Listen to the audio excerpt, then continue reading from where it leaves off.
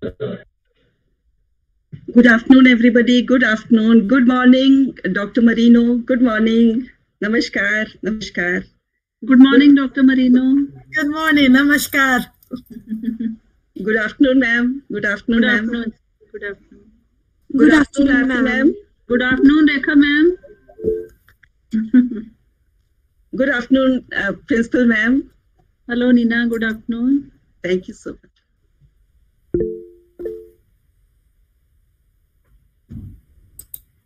Good afternoon, everybody from the city beautiful Chandigarh, and a very good morning to our distinguished speaker for the day, Dr. Elisabetto Marino from the University of Rome.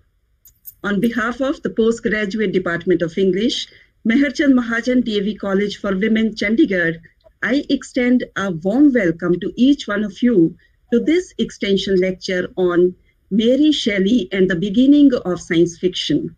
And it is my prerogative to share that we are undertaking this collaborative academic exercise in association with another reputed institution of the region, Gopichand Arya Mahila College, Abohar, Punjab, and we firmly believe that knowledge sharing is the core of all education.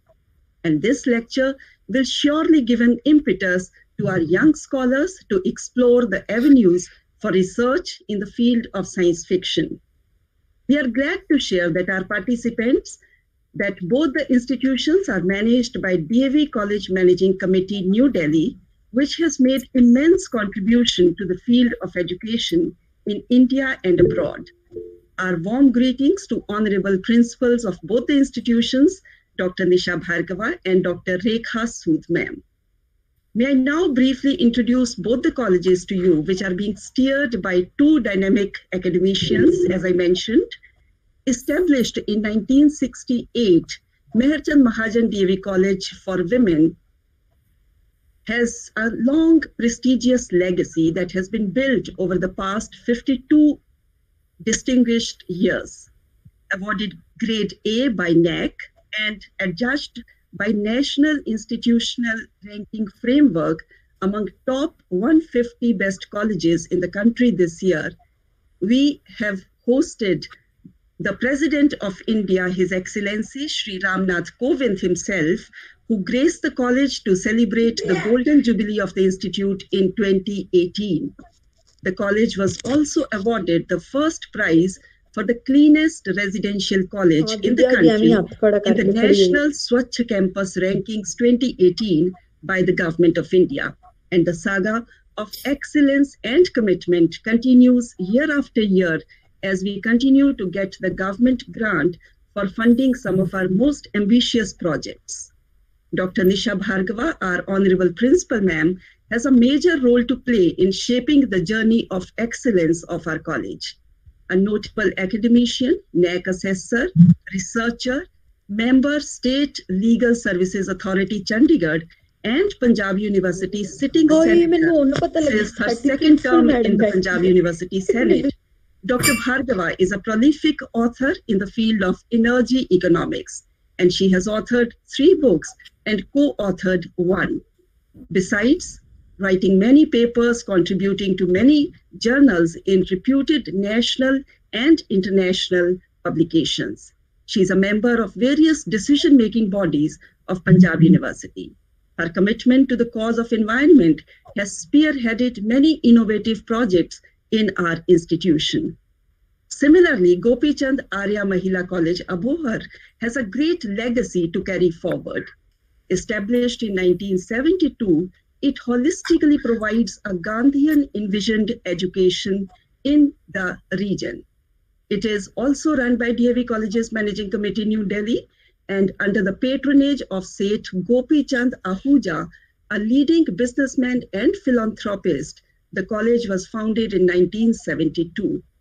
The institution is being spearheaded by Dr. Rekha Sood Handa, who is a versatile personality with many valuable outputs and outcomes at various levels during her 22 years of service as HOD, PG Department of History, and now the principal. She has a long list of research activities which she has carried forward in her distinguished academic journey. The institution is serving the cause under her stewardship, the cause of women education, not only in Abohar city, but also in surrounding villages and towns of Punjab, Haryana, and Rajasthan. And since the inception, this institution has taken a tremendous leap in the academic, cultural, and sports fields and has carved an enviable niche for itself among the women colleges of the city. We are very, very beholden to you, ma'am, for being a part of this journey with us. And we at MCM promise you on behalf of my principal, ma'am, that we are going to continue with this hand-holding exercise in years to come also. I would now request Madam Principal, Dr. Nisha Bhargava, to welcome our participants and our distinguished speaker for the day. Thank you, Nina. Thank you very much. Am I audible? Am I audible? Yes, ma'am. Yes. Okay, okay, it's okay.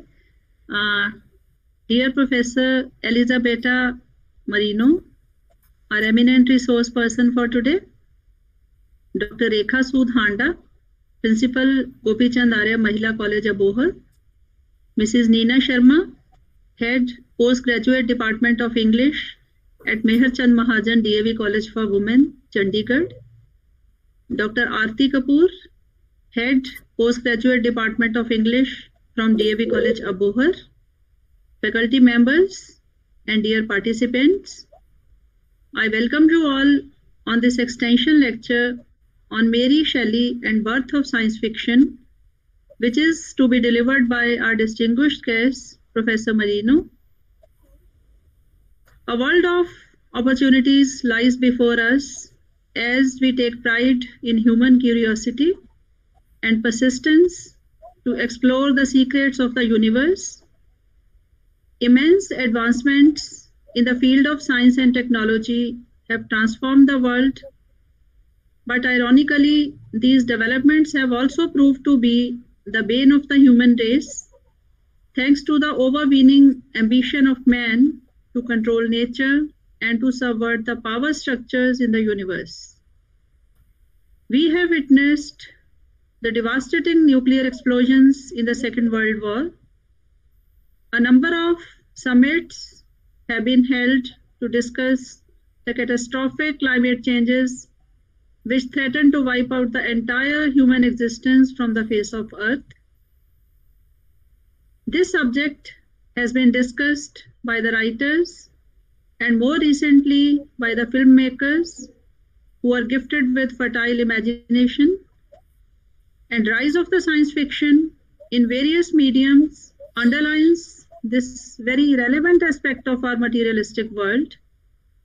And I am so glad that the Postgraduate Department of English, in association with Gopichand Arya Mahila College, Abohar, which is a prominent college in Punjab, has taken this initiative to deliberate upon the rise of science fiction so as to reaffirm that science must not be used as a weapon against humanity, which it was meant to serve. I would like to share with our guests that our Postgraduate Department of English runs honors course at undergraduate level and a functional English vocational course. It also runs master's program as well as MPhil and PhD programs in English. In fact, our English Research Center is the first research center in English affiliated to Punjab University, and I pray for the consistent growth of the department as well as our great institution, which was established in the memory of Justice Meher Chand Mahajan, the third Chief Justice of India and the Prime Minister of Kashmir under Maharaja Hari Singh. Once again, I extend a very warm welcome to our distinguished guest who has spared her valuable time for us. I extend a hearty welcome to the participants and to Rekha ma'am, who is a very dear friend, and also to faculty of both the colleges which are working and growing under DAV College Managing Committee which is the largest non-government organization in the world and is successfully running more than 1,000 institutions across the country. Under the visionary leadership of our Honorable President, Dr. Poonam Suri ji, who is a Padma Shri awardee, I'm sure that this collaborative effort by the two institutions will open up new opportunities of research and pedagogy during coming days. And I express my deep appreciation for the efforts of Mrs. Neena Sharma, Head of Department, who has successfully conceived and executed this idea in a brilliant manner. Thank you very much. Thank you, ma'am. Thank you, ma'am. May I now invite Dr. Rekha Sood Handa to say a few words to our principal, and then we shall move on to our distinguished speaker. Thank you, dear Dr. Neena. Am I audible to all of you? Yes, Yes. ma'am. Yes. A warm good afternoon as well as greetings of the day to one and all present. I, Dr. Rekha Sood Handa, hereby join hands with Dr. Nisha Bhargava, worthy principal of MCM Chandigarh, while welcoming our keynote speaker or the main speaker of the day, Dr. Elisabetta Marino, Associate Professor of English Literature, University of Rome. She will focus on marriage, Shelley, and birth of science as described by Dr. Nisha Bhargava. I appreciate Dr. Marino for giving her Sunday me time to us. The whole organizing team members, Dr. Neena Sharma, Head of the PG Department of English, MCM Chandigarh, Dr. Aarti Kapoor, Head PG Department of English, Gopichand Arya Mahila College, Abohar, Ms. Urvi Sharma, Coordinator of the today's event, faculty members of both colleges, and precious students of both institutions are also being welcomed by me. Gopichand Arya Mahila College, Abohar is pleased to have opportunity to collaborate with MCM DAV Chandigarh to organize today's discourse. I welcome the initiative of MCM DAV Chandigarh's PG Department of English and look forward for many more intellective moves in future too. I hope this extension lecture will strengthen the knowledge skills and enhance the international profile of the institution too. As well as I think this will make the students and higher education authorities to understand the international perspective of the topic. The participants belonging to higher education in English literature will be benefited with this particular extension lecture. These types of initiatives can help in connecting young minds to reduce disparity among institutions in terms of resources as they are being shared and help us to move towards inclusivity in education. I am hopeful that this new innovative virtual forum of collaboration between the both institutions will be well received by the students and it will prove rich learning experience for them also. Many thanks to our worthy resource person, Dr. Elisabetta Marino, for her virtual presence among us and our students as well as faculty members.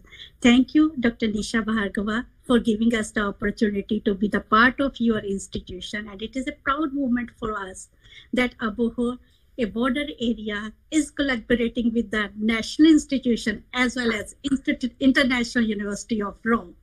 Thank you to both the sweet ladies of this particular webinar.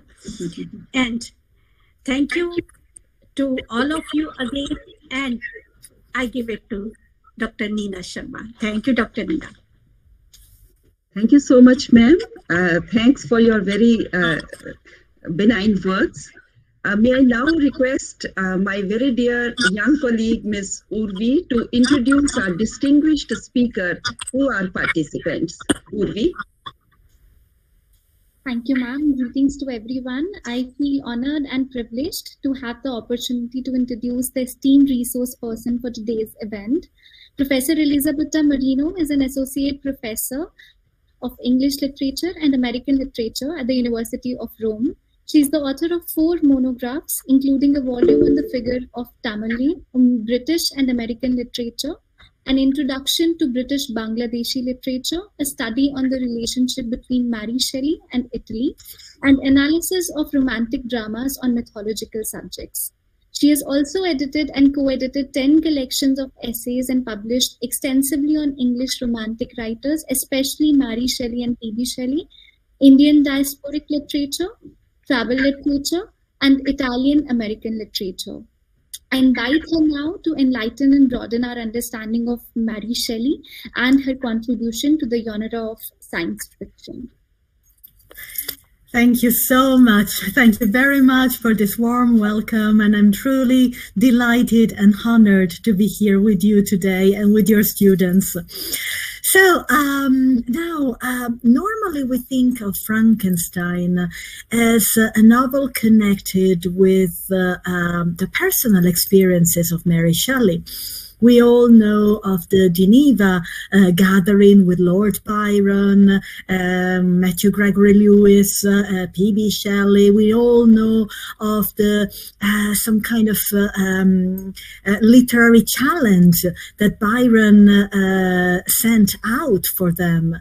But there is a whole scientific background in Frankenstein that always have to be taken into consideration when you grapple with this extremely complex and multifaceted volume published for the first time in 1818 and written by a very young lady who was very much aware of the scientific debate of the period. And today I will try to shed light on this scientific side of Frankenstein, also showing that Mary Shelley somehow anticipated some of the problems that we are facing nowadays by focusing the reader's attention on the limits and the problems, the ethical problems connected with the idea of science and progress.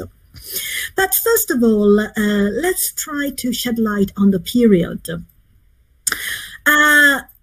When Mary Shelley was writing Frankenstein, actually the scientific debate was very fertile. The very term, the very word biology was invented at the beginning of the 19th century. And there were a lot of scientific and literary groups that were trying to enlighten the people, the readership, by publishing, by giving conferences. One of these groups was the so-called Lunar Society, which gathered together literary people and scientists, because in those days there was not such a clear-cut division between the humanistic research and the scientific research. Many literary people were also scientists, and Percy Shelley himself, there is a detail that is extremely interesting. Percy Shelley himself, as a pastime, as a sport, we would say nowadays, would go to the dissection rooms in hospitals because he considered dissections and anatomy operations very interesting phenomena for his own literary side. And he also performed experiments with gunpowder, and his room at Eton, for example, was full of scientific devices because he also experimented with science and actively involved Mary Shelley in his experiments. Now let's go back to the Lunar Society. The Lunar Society gathered people such as Erasmus Darwin, who was the great-grandfather of Charles Darwin and the author of The Temple of Nature, a literary work that aimed at explaining scientific research under the guise of a literary text. And then there was Jason Priestley, who was also a scientist of the period. Benjamin Franklin himself participated in some of the gatherings of the Lunar Society. And the Shelleys and also William Godwin were also members of the Lunar Society. And in the Lunar Society, which was called in this way because people met when there was the full moon at night, because there was no electricity and therefore they could move freely along the roads with the moonlight. During these gatherings, during these meetings of the Lunar Society, people discussed the most important scientific researches of the times and the disputes between different branches of science in those days. Between these disputes, one very important one was the one between the vitalists and the materialists. The vitalists were headed by Mr. Abernethy, who was a prominent physician of the times. And Mr. Abernethy and his followers believed that life was not just in the material side of life. So life was not just in the body, was not just in the mechanical functioning of our body, but there was some external, supernal, godly, spiritual element infused into the body, which regulated the functioning of the body itself. On the other hand, the opposing faction was led by William Lawrence. William Lawrence was also Percy Shelley's personal physician. And on the other hand, the materialists believed that our body was just a mechanism. And in order to continue to assure life in this mechanism, or to revive to life this mechanism, one had simply to find the key. So according to them, there was a key element, and once you discovered the key element, you could immediately revive even corpses. And obviously, as you may all be aware of, Victor Frankenstein in Mary Shelley's volume for sure was a materialist physician, a materialist scientist, because he believed that by using electricity, all the bodies, all the dead bodies, all this assemblage of body parts, both human and animal, could be brought back to life. So no God was involved, no supernal element was involved, it was just a mechanism.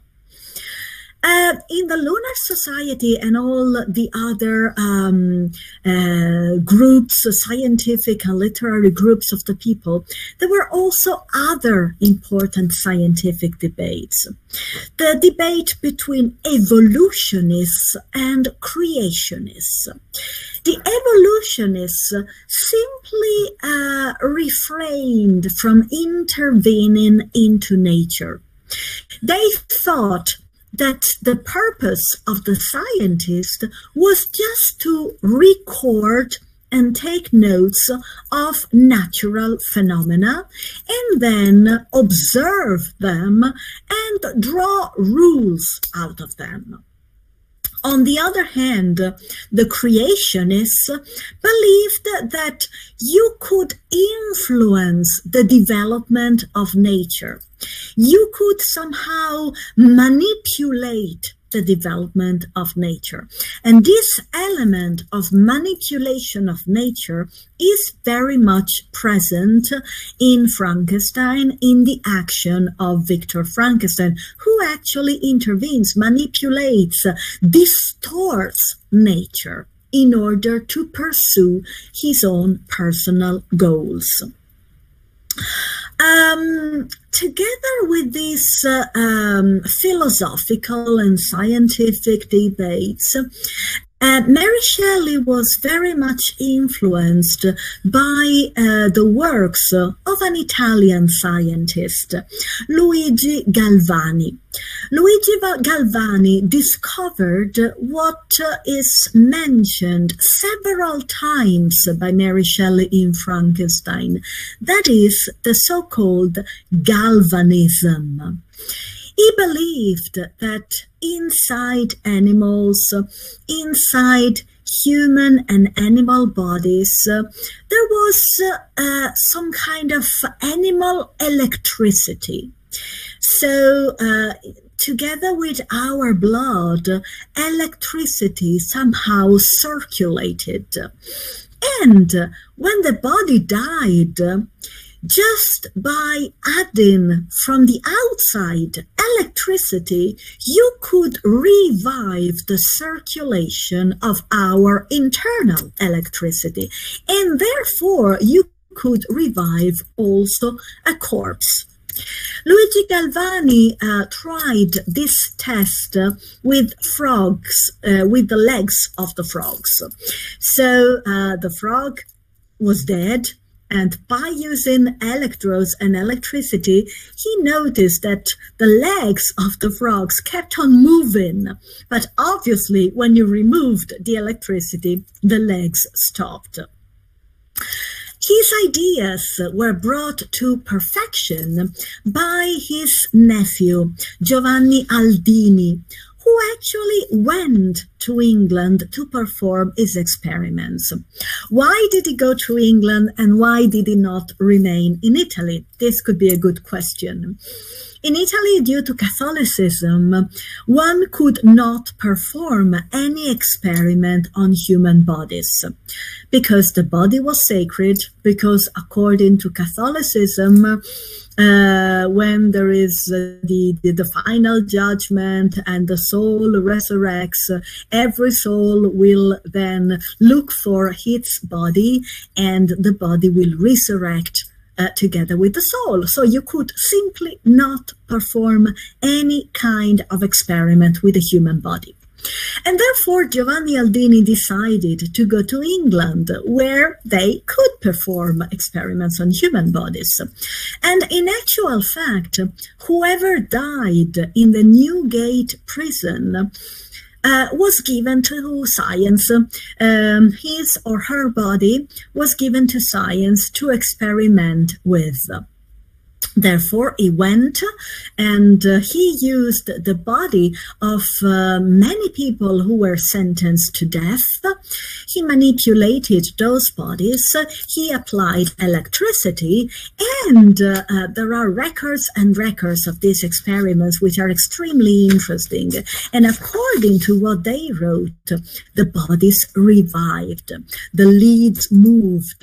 The limbs used to shake with electricity. And according to one of these reports, one of the bodies actually moved, stood up, and walked. So the news of these experiments spread, obviously, through the papers, which Mary Shelley read. And therefore, she was very much intrigued by the possibility of reviving these corpses. And this is the ground, the stepping stones, the bricks through which she decided to build her novel. Obviously, Mary Shelley's novel is not just a novel concerned with science, but in harmony with what I told you so far, she decided to join the scientific side with the more humane and ethical side. And therefore, she used the element of science to ponder and reflect on the limit of science, on the ethical problems that science could pose to humankind.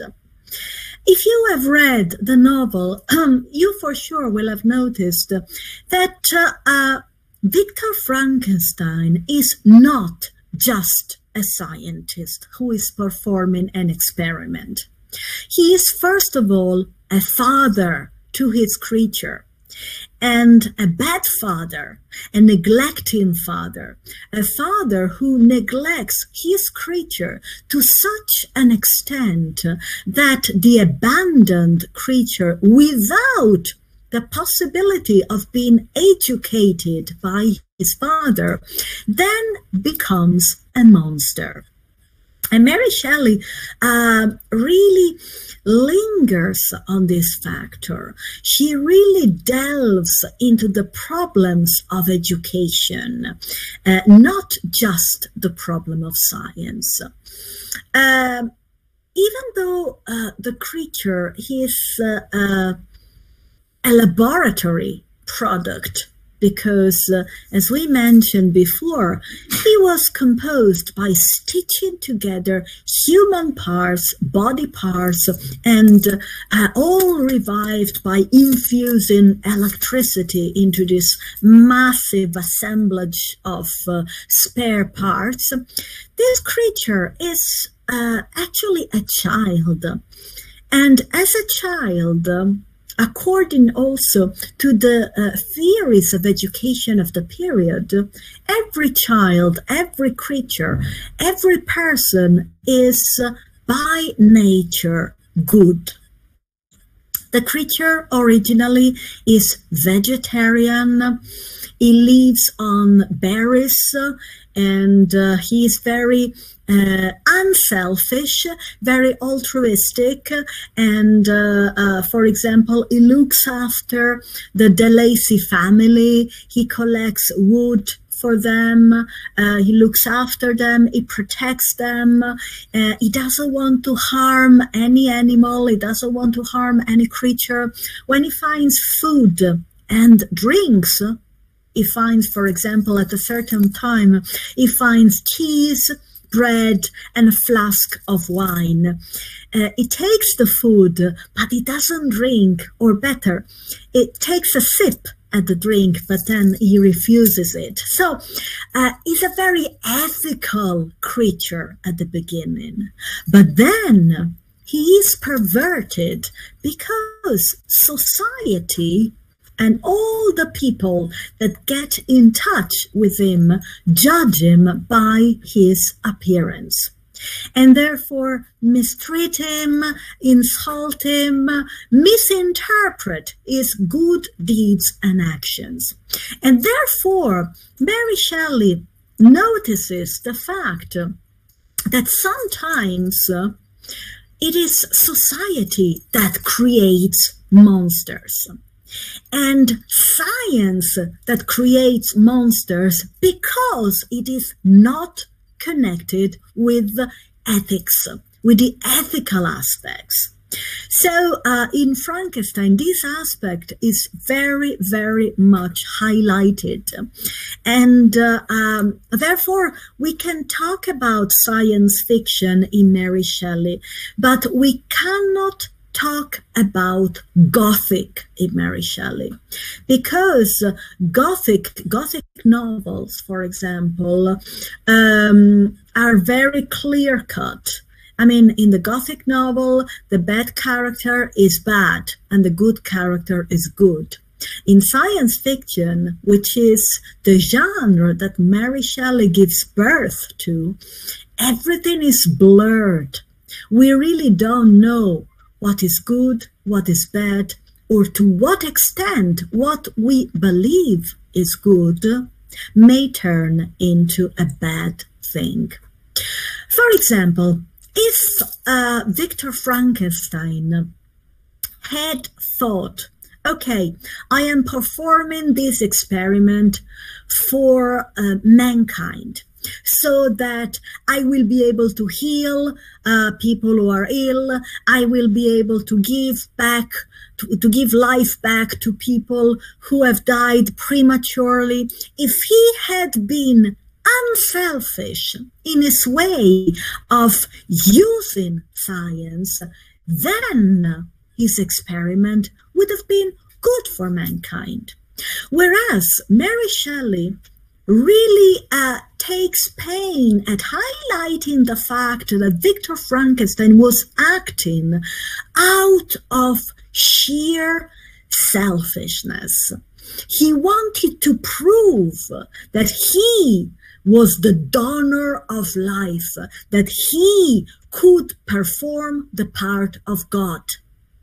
So Mary Shelley doesn't blame science, because science, if connected with ethics, is good. She blames scientists when, for their own pride, for their own longing for supremacy over the other human beings, turn themselves into monsters, and therefore they turn their creation into a monstrous creation. Now, in the last part of my talk, because I think I only have something like 10 minutes and then there is additional time for questions, I would like to move from Frankenstein to another novel that Mary Shelley wrote, which is very much connected with the problems that we are facing nowadays, the problem of the pandemic.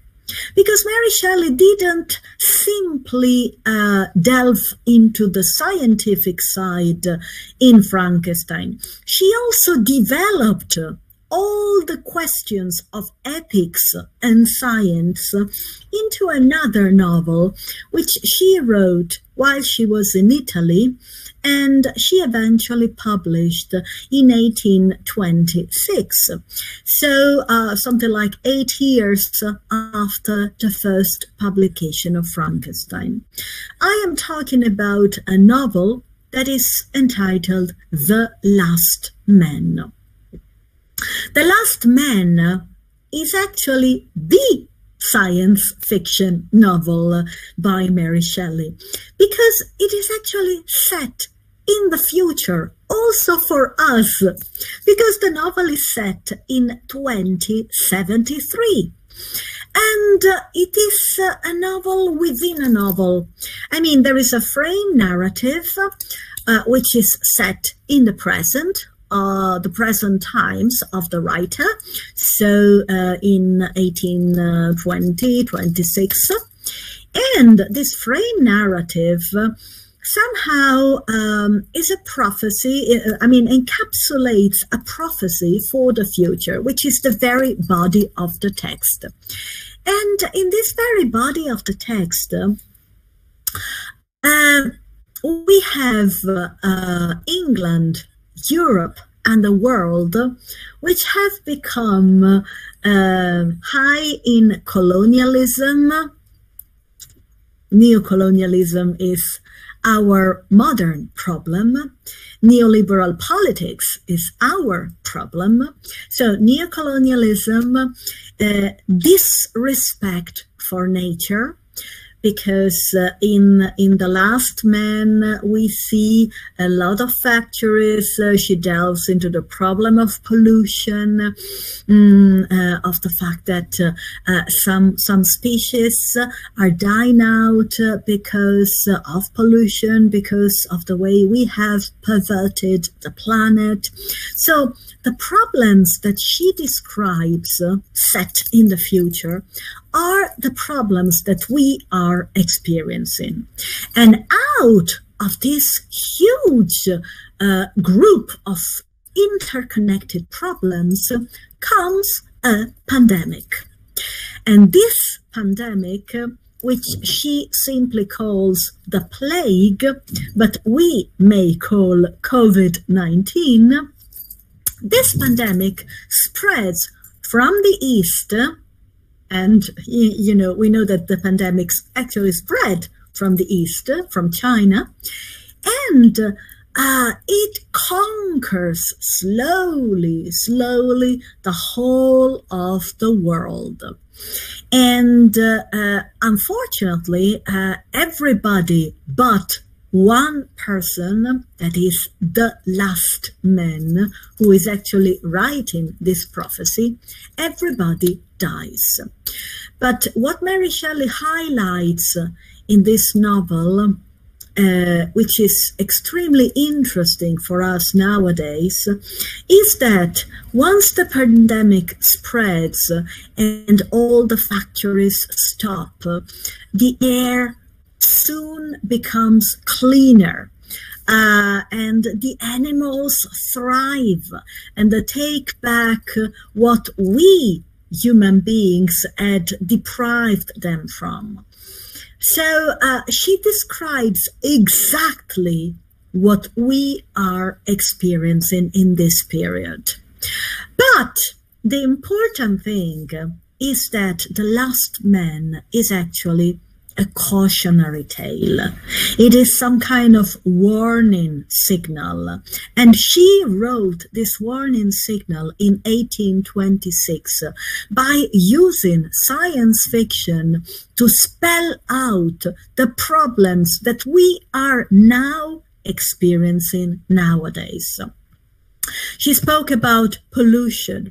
She spoke about manipulation of nature. She spoke about the problems that we are facing now because we don't take into consideration the fact that we are all interconnected. And whatever we do to nature will have a backlash that will hit us very badly. But Mary Shelley wrote, this tale into the tale to speak to her readers. And she used science fiction to send out important ethical messages that are very, very important nowadays. And I would like to conclude my talk by highlighting also the responsibility that we as teachers, as educators, have in selecting texts for our curricula that may be used to ponder on our situation, because literature can be used as a very powerful, potent tool to improve society. By using the reflections of those that before us grappled with the very problems that we are facing nowadays, then we can give ourselves a better chance to face the future and to choose the world we want to live in. Thank you so much for your attention. Thank you, ma'am. Wonderful message at the end. Really profound wisdom. Thank you very much. Thank you. Thank you. And whatever question you might have, curiosities, something that you want me to go deeper into, you just have to ask.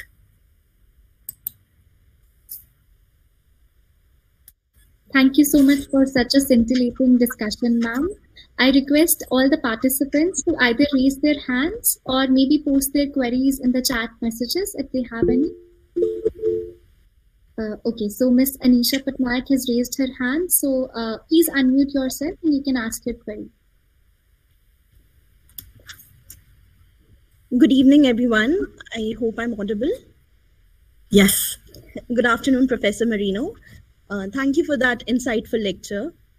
Now, I want to say that I have been quite intrigued by Mary Wollstonecraft, who is Mary Shelley's mother. And we also know that she died tragically a few days after Mary Jr. was born. My Yes. question to you, ma'am, is that do we see traces of Wollstonecraft in Mary Shelley's work, specifically her science fiction? Oh, absolutely, absolutely. And thank you very much for the question. First of all, I want to add a little piece of information connected with the death of Mary and the birth of Mary. So you see that death and life are always connected. From the very start of Mary Shelley's life are always connected. And this is another reason that prompted her to explore the liminal passage between life and death in her output. And you also should be aware of the fact that Mary Wollstonecraft died because of a scientific problem. I mean, in those days, people were not aware of sepsis, of the fact that bacteria were all over our hands and our body. And therefore, whoever performed dissections, so indeed they used to manipulate the corpses with the same hands without even washing them, performed the delivery of babies. And this is probably the reason that created a problem for Mary Wollstonecraft, because the doctor that actually helped her to deliver was a doctor that also used to perform surgical operation and anatomical and dissection practices. Probably there was a bacteria contamination in Mary Wollstonecraft that created the problem and eventually led to her death. But going back to what you asked me, for sure, Mary Wollstonecraft was a very powerful source of inspiration for Mary Shelley in relation also to the role of women in society. And in the novel, you see, in Frankenstein, you see that there are very, very few women. And the women who are there, such as Elizabeth Lavenza, Justine, or Victor's mother, actually either die immediately, or they speak very little, or they have a very minor role. They cannot have any effect on any other people. When they speak, they are not effective. And this is a way that Mary Shelley used to report, to denounce, to underline the fact that in society, women were absolutely powerless. And the very fact that Victor Frankenstein did not push himself to create a female figure is also remarkable. He did that apparently because he didn't want to give birth to, a progeny, a hideous progeny, by allowing the creature and the female creature to produce children. But you could also think that the very reason why he did not do it is because he considered women even less. So Mary Wollstonecraft was absolutely present in Mary Shelley's mind while she was writing Frankenstein, as well as any other work that she wrote. Now, I read in the chat box Harshit Sharma, who is asking me to highlight something related to the former title of the novel, which is actually the subtitle of the novel, The Modern Prometheus. This is also controversial because Prometheus is a positive figure for mankind, because he stole the fire from the gods and stole all the arts from the god, and he gave them to men. But in this case, science is not really helping mankind because it is disconnected from ethics. because this science comes out of selfishness, out of pride, out of self-centeredness, not out of empathy and solidarity, like in the case of the Greek Prometheus. So the modern Prometheus is a perverted version of the Greek Prometheus. And thank you for the question. Okay, yes, I think Devansh's question is very much similar to Anisha. Okay. All right, so there is another participant who wants to ask the question, ma'am. Ms. Seema Somani, please unmute yourself and you can ask your question. Good afternoon, Professor. Am I audible to you all? Yes. Am I audible? Okay. Yes, yes. Good afternoon, Professor Marino.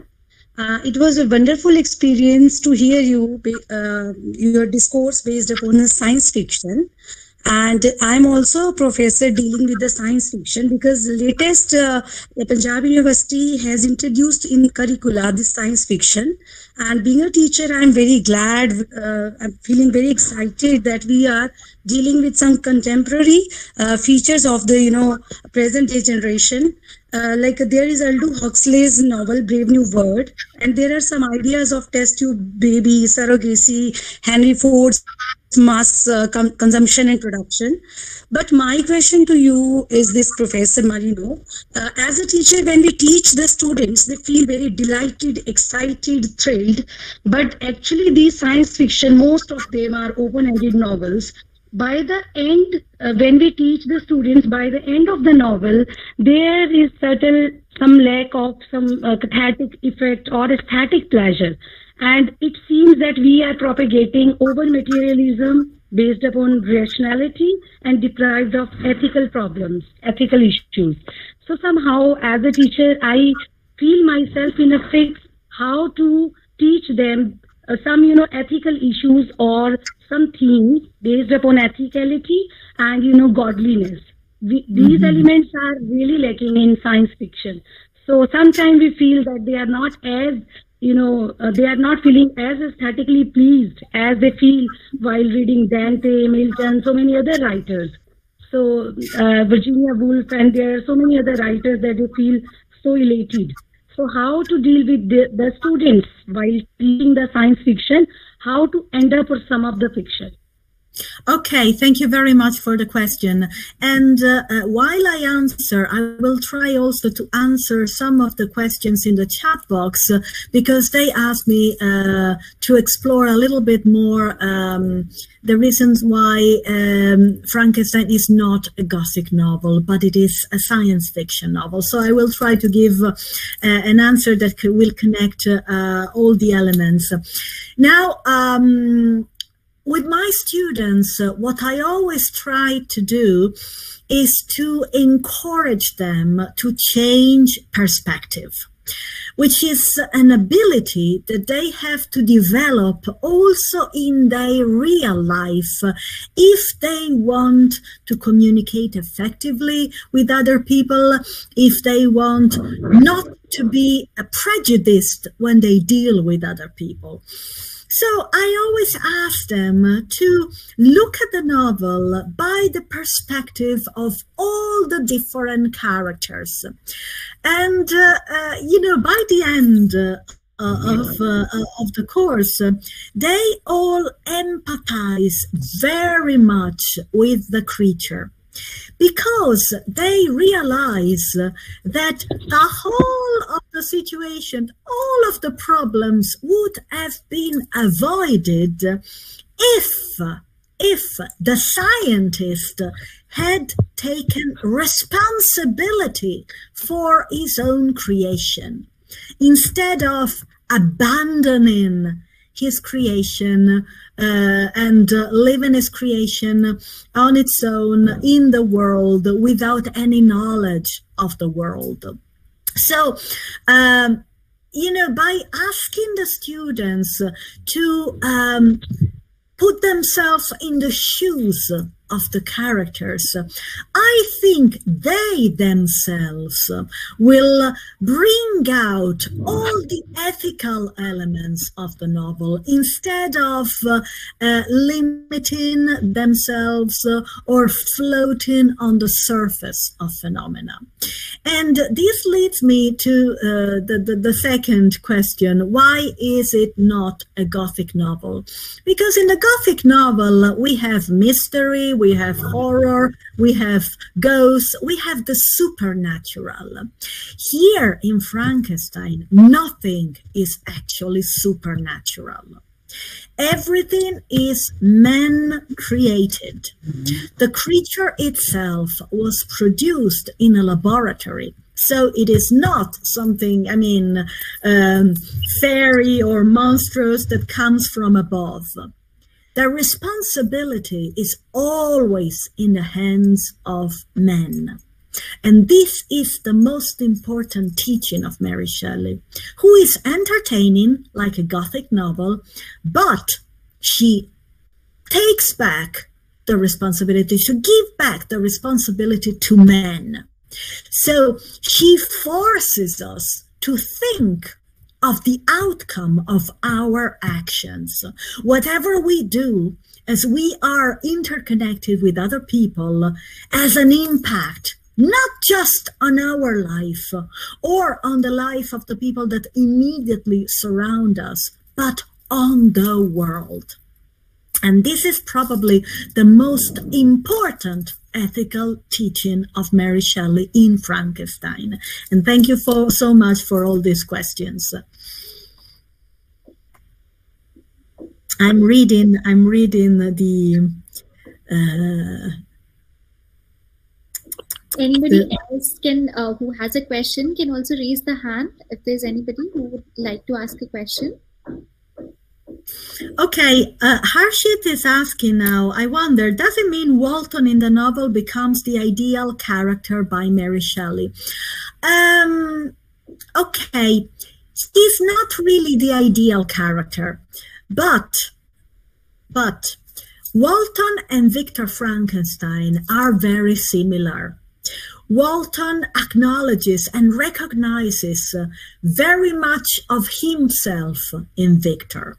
Okay, but the important thing is that Victor warns Walton by telling him his story.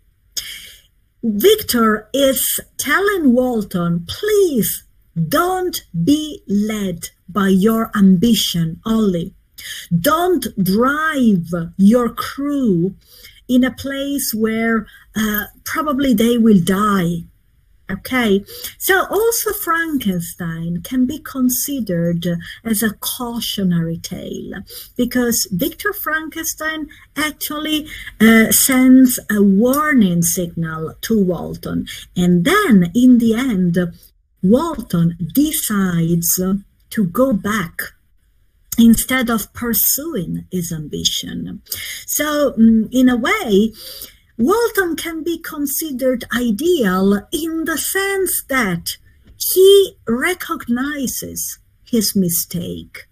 He acknowledges the fact that he and Victor were led by ambition, not by ethical values, and therefore he is wise enough as to go back. So thank you very much for this question. Thank you, Professor, for the answer. Now, there is also Kajal, I think. As we can see in the novel Frankenstein, that meddling with nature is not a part of the natural order of things and will end in tragedy. So according to you, how much freedom should be given to the scientists to meddle with nature? Okay, right. That's my personal opinion. A scientist should always take into consideration the impact of his actions. I mean, he or she should never pursue a research just for the sake of his ambition, his result, or his glory. Okay, everything should be done for the welfare of a larger community. And if there is the possibility that whatever I research on, whatever I do, may have a negative impact on mankind, then a scientist should refrain from doing it. This is my personal opinion. Let me see. There is another participant, ma'am, Miss Ishika Garg, who has raised her hand. So you can unmute yourself. Yes, please. Okay, so she has disconnected from the meeting. There's another question about, why do you think that it is such a controversial novel? Where is it? I think it has been asked by Priyanka. So she says, thank you so much, ma'am. Your lecture was so informative. I'm honored to hear you. Can you please explain how it is a controversial novel? How it is a... I can't. It says how it is a controversial novel. A controversial novel. It is a controversial novel because on the one hand, we are driven to improve, we want to defeat death, we want to become immortal, and the theme of immortality is very much present in Mary Shelley's output. She also wrote other short stories connected with the theme of immortality, The Mortal Immortal, for example. Even our idea of immortality, in a way, if we were immortal, we would not appreciate life as much as we do, because we human beings tend not to appreciate what we have. We take it for granted. Okay, so Mary Shelley wanted to send this kind of message. Don't take your life for granted. Don't take what you have for granted, because you may lose it. Everything is precious in life. Your very life is precious. Your very moment, this moment is precious. Every day is precious. So,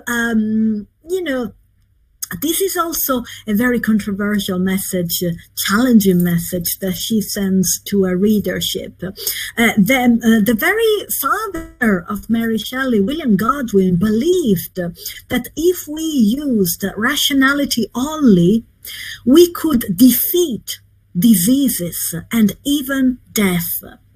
Well, Mary Shelley strongly disagreed with him, because if you use only rationality, and if you don't take into consideration the emotional, the humane side that we also have, then you create monsters.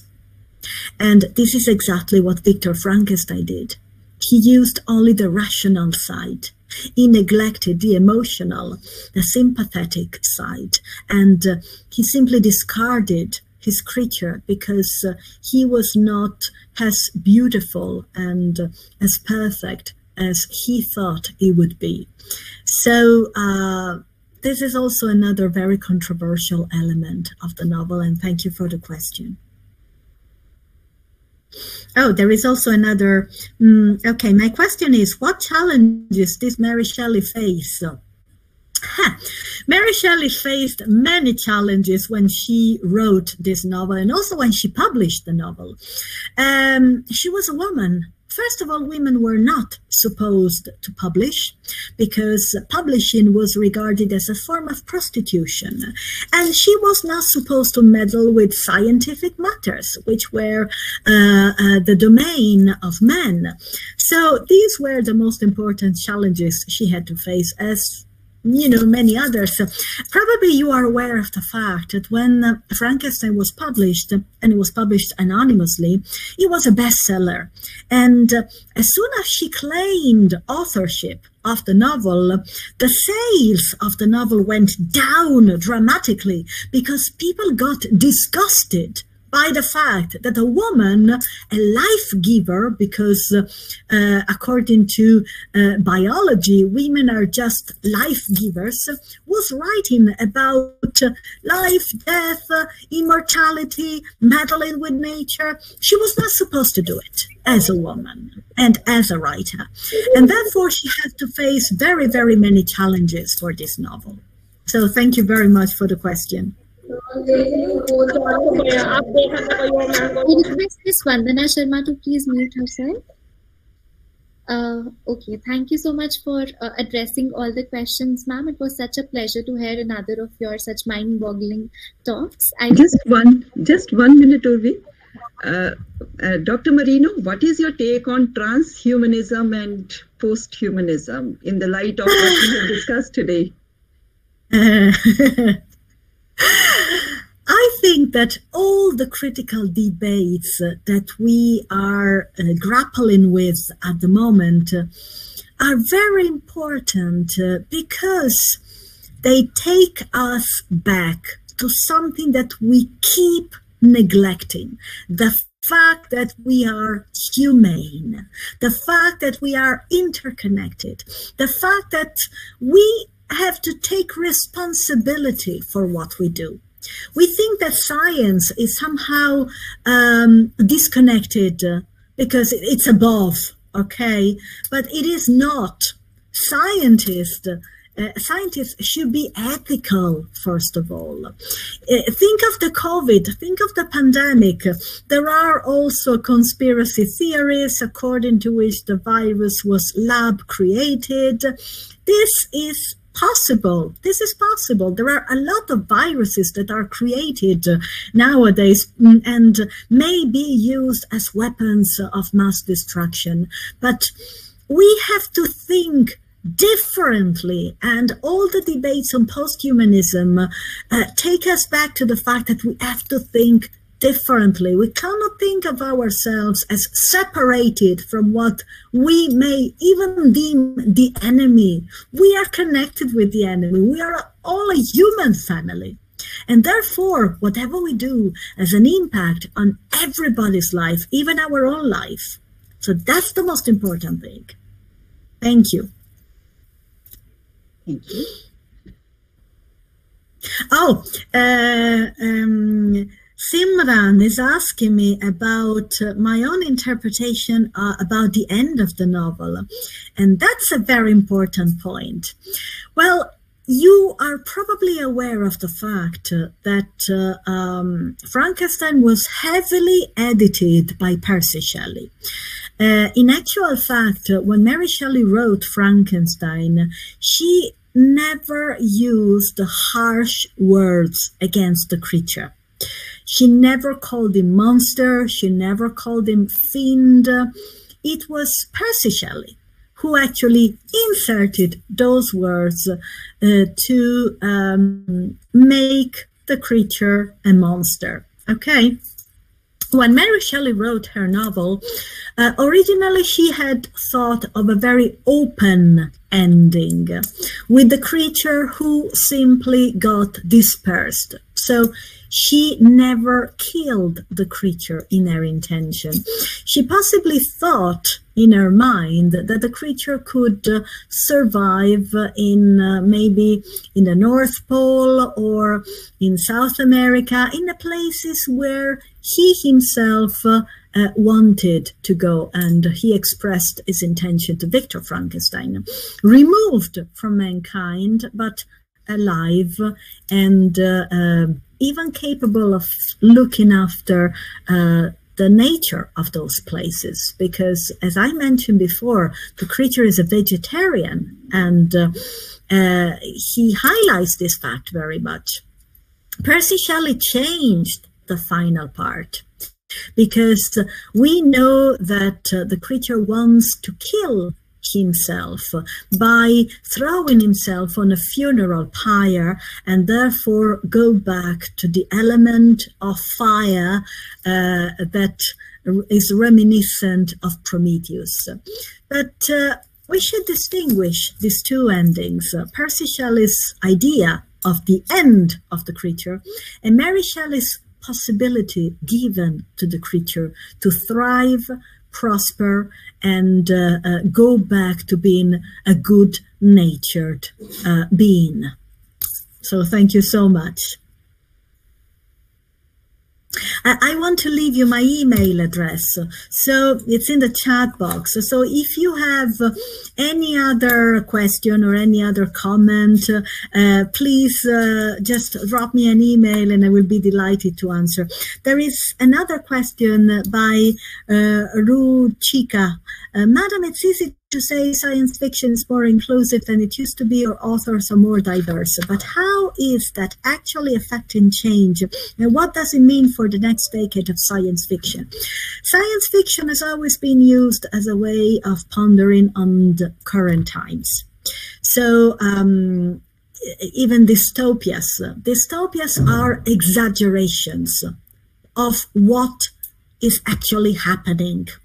So we should look at science fiction, we should read more science fiction, and we should consider it as an exaggerated way or as a magnifying way of looking at our problems. So we should read science fiction as a magnifying lens that gives us the opportunity to look in details at something that is affecting our society and that we may not be able to see if we looked at it with bare eyes.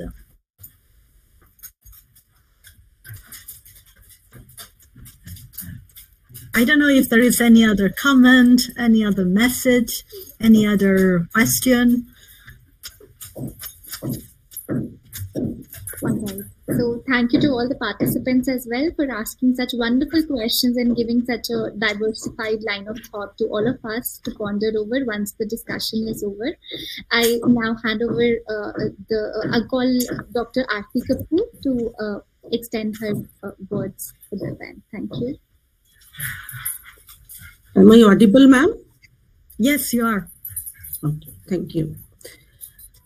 Warm greetings to one and all present here on this virtual platform.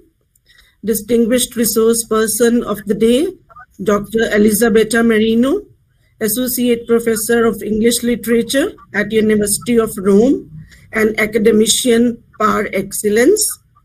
Esteemed Dr. Nisha Bhargava, Principal, MCM DAV College for Women, Chandigarh.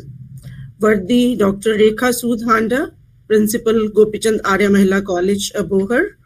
Respected Neena Sharma ma'am, Head PG Department of English. Ma'am Urvi Sharma ji, the rest of the members of the organizing committee, dear faculty members and dearest students. I, Dr. Aarti Kapoor, on behalf of MCM DAV College and GCAM College Fraternity, extend a hearty vote of thanks and acknowledge my sincere appreciation to our worthy resource person, Dr. Elisabetta Marino, for imparting intellectual talk on the topic Mary Shelley, the birth of science fiction.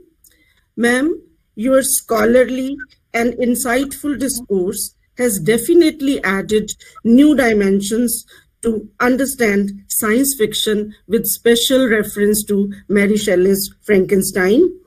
I would like to take this opportunity to place on record our hearty thanks to worthy Ma'am Principal Dr. Nisha Bhargava ji for providing us this opportunity.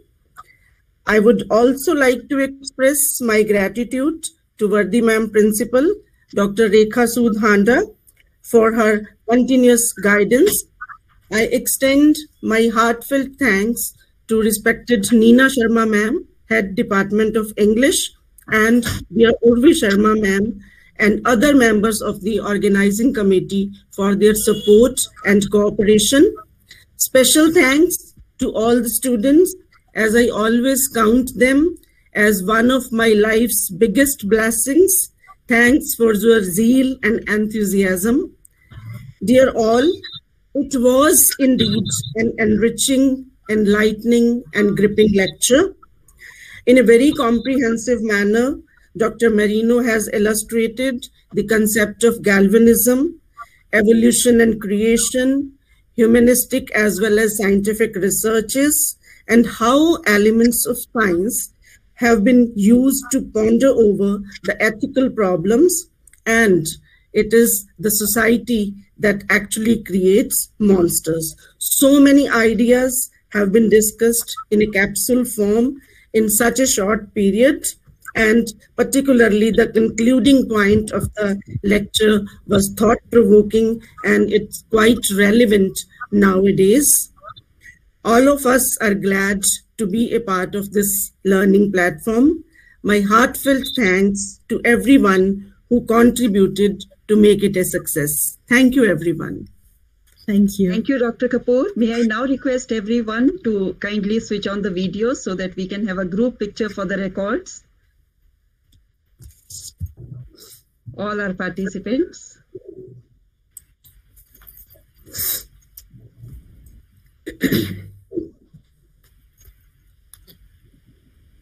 Ruchika has taken the picture.